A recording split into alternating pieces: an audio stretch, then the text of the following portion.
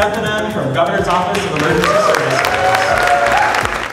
Hi, I'm Mariah Bickham with Cal OES. This week, Cal OES is proud to accept multiple awards for the work being done to improve several programs from employee timekeeping to wildfire management. Cal OES Chief Information Officer Michael Cruz was on hand at the award ceremony. I am so proud of, it's not just our team, I'm proud of our programs leads. Today, I want to congratulate our HR team for releasing the HR modernization or Empower new timekeeping system, which is great. We also released a grants management new platform, so our new grants team is operating on that new platform after several years, maybe even decades. Law enforcement has a new reimbursement system, which is critical to their operations.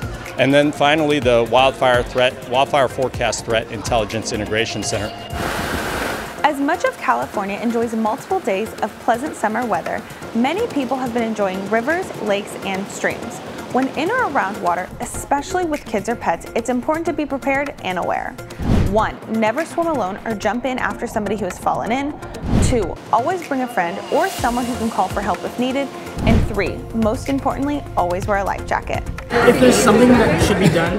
And finally, Cal OES Listos California continued to host their 2024 Disaster Ready Summits, which this week stopped in Fresno, California.